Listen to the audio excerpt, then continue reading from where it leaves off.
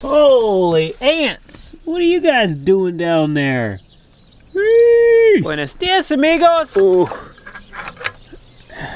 Did we get that last night? I suppose it's probably a good thing this bag of oats that is full got left outside in the rain. Dad should be here in a minute. We'll hop in the sprayer here in a little bit, but first we got to do a little bit more on this semi-trailer. We're gonna pull this over to the water tank. And then we also need to do something special with this tank.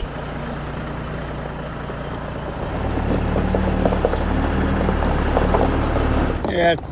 Are we ready to make things grow and be healthier? I think so.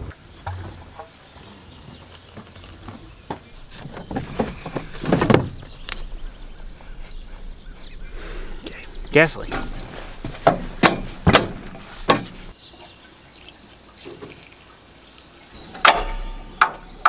Battery's dead.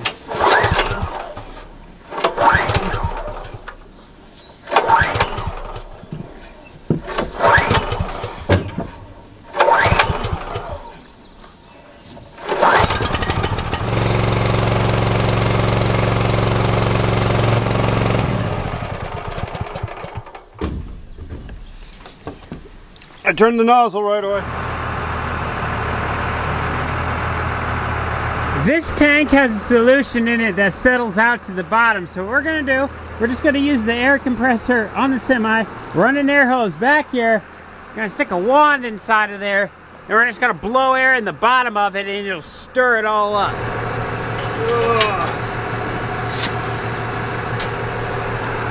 Okay. Here goes nothing.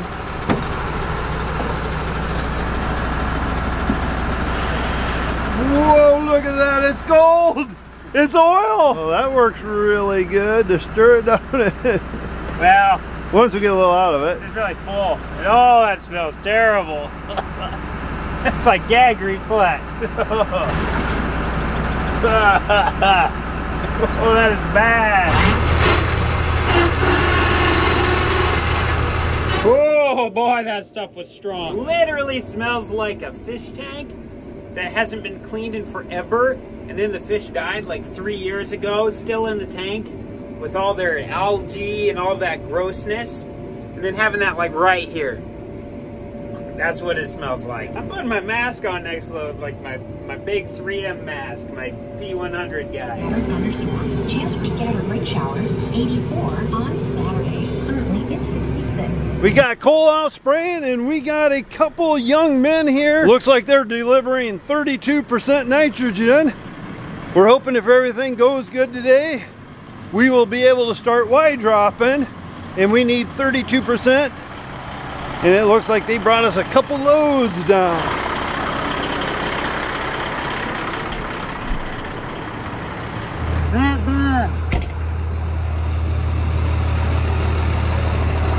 Cooper planted some new seeding here yesterday in a little chunk, trying to keep it moist every day, so hopefully the little boogers will grow.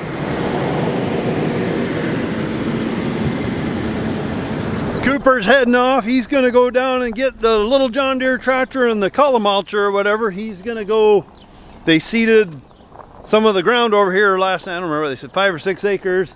So he's going to try to get that packed down. It's just rolling up on noon now. I got my third load off. It's a little slower. I have to go about 8 miles an hour, 7.5 or so. Dad is going to be popping over that hill any second now. I believe he has pizza.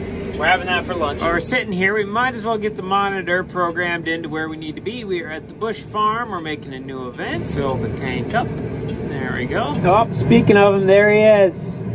Coming down the road. That's the Hanson Farm, by the way.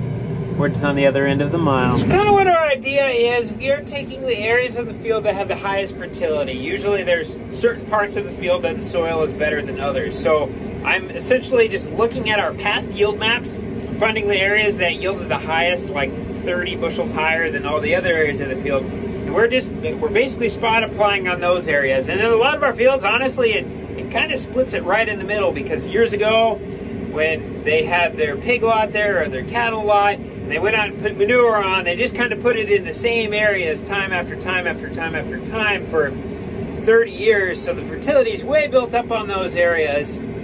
I feel we can get more a bang for our buck in the super fertile areas because we have everything synergistically working together versus the areas that are deficient. Then once we know stuff works on the high fertility areas, then it's a matter of building the low fertility areas up. We're probably low all the way around. I honestly probably don't even know what I'm talking about, but that's our theory. There he is. I see he professionally truck strapped that bad boy down. Oh, look at that. We got cheeses, we got hot stuff. Did you get orange juice? Yeah, for me, I use drink orange juice at times. You want orange juice? No, I don't. I'll take the water. Yeah, and I do have more water in the cooler. I still have that one smell in my nose. That's like that.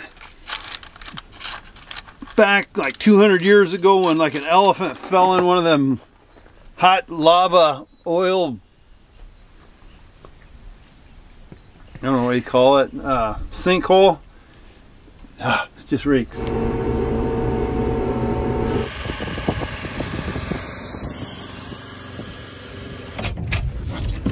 Calling it a night, I guess.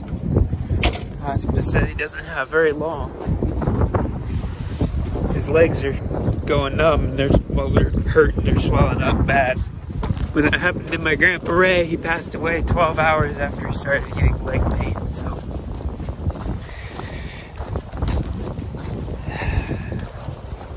I'll be back later. I don't know when this is gonna come out.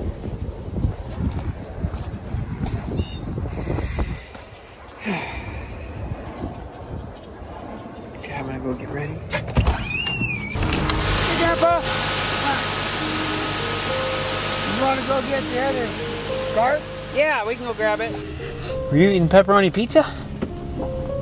Yes, Grandpa John's coming along today to show us how to run things. Hey, you gonna teach me how to run this thing? I don't know how to drive a John Deere. Got the buddy seat ready for you. It's not quite a lazy boy, but better than the old Massey Ferguson's we used to have where you sat up in the corner and every time Dad would shift and didn't tell you, you'd smack your head against the window. So I have a flat spot on the back of my head. All right, Grandpa, let's test your trivial knowledge. How many gallons of water is 1 inch of rain over an acre? I don't know. A lot. Supposed to know a this lot stuff. of gallons. 27,000 gallons. 27,000. Yeah. Should ask somebody from Nebraska. We don't talk about Nebraska corn on here.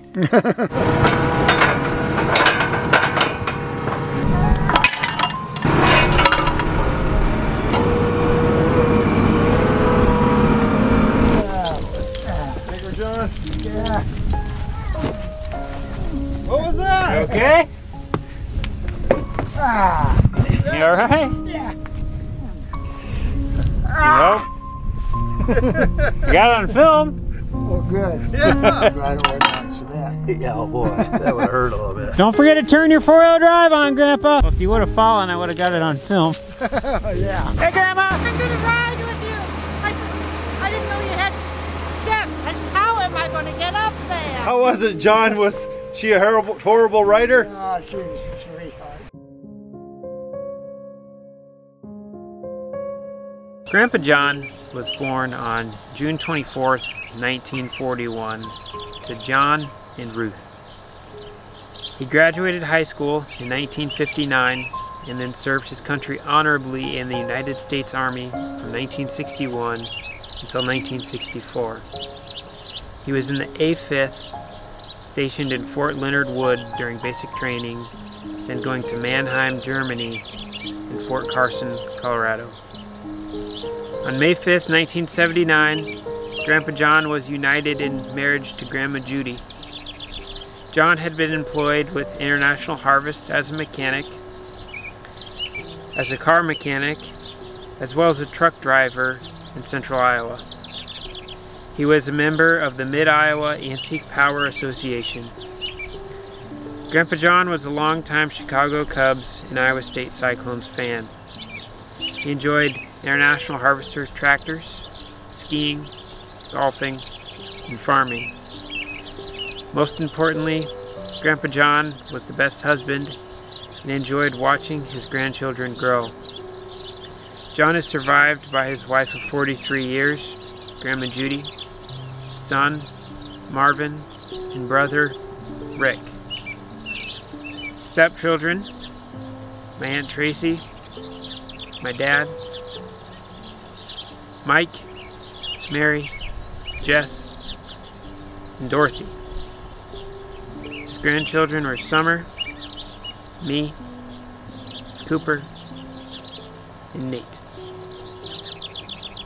John is preceded in death by his parents, John and Ruth, brother Alan, and stepson Don. Now, Grandpa didn't want to have a funeral. He wanted to have coffees and cookies at the golf course where he enjoyed spending several days a week during the summer golfing. So that's what we're going to end up doing.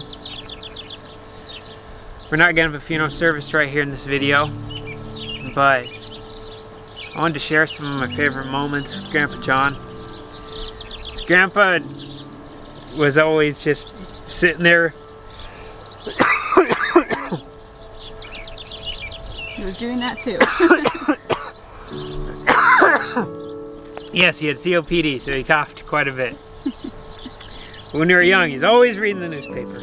Always reading the newspaper. If he was off work, he'd have a beer. He'd always smoke a cigarette with it.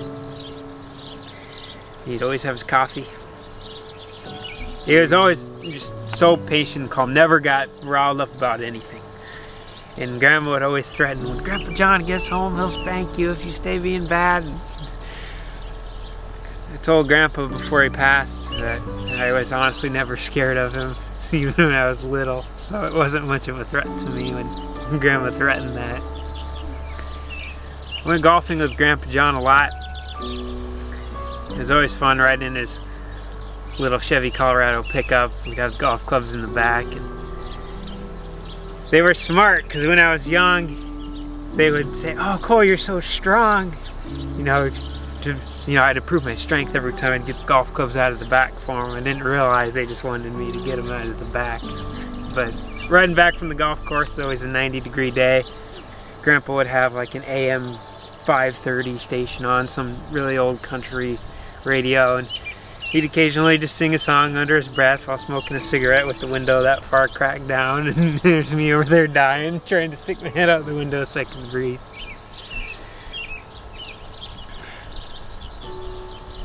Probably my favorite moment with Grandpa John, a couple years ago, Neva and I were at a rodeo.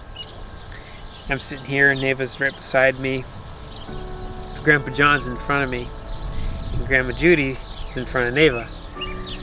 There's a lady on the other side of Grandma Judy smoking a cigarette.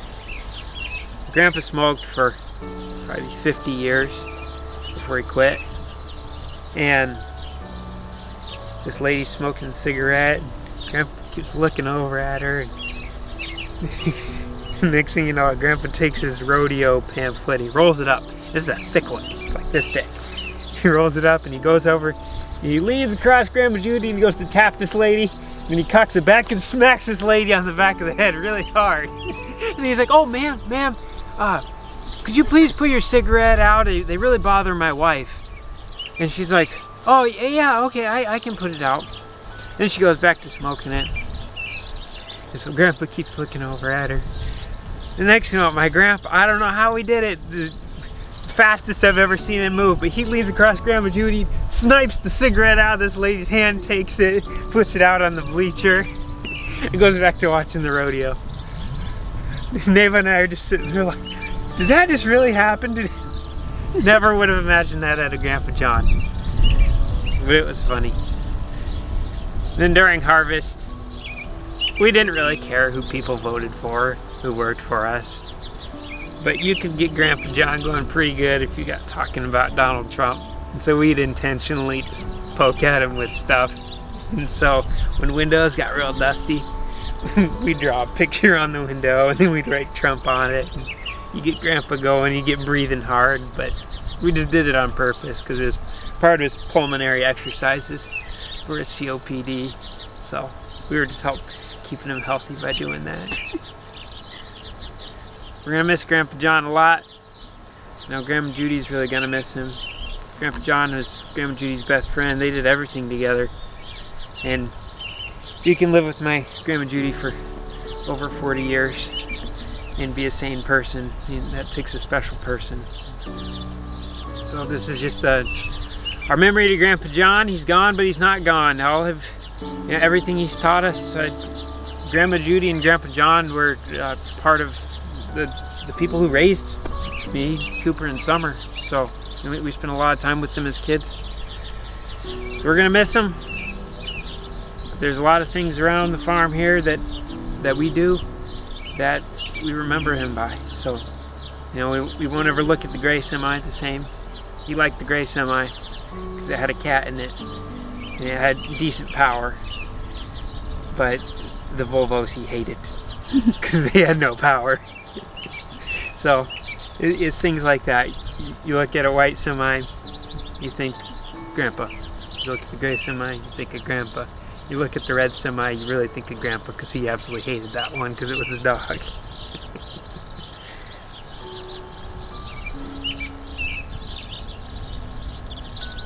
Thank you for everyone who prayed for Grandpa John and our family. We're gonna get through it. It's a part of life. We were able to spend some time with Grandpa John before he passed. Hospice was there, but I was able to have some alone time with Grandpa and tell him how I felt.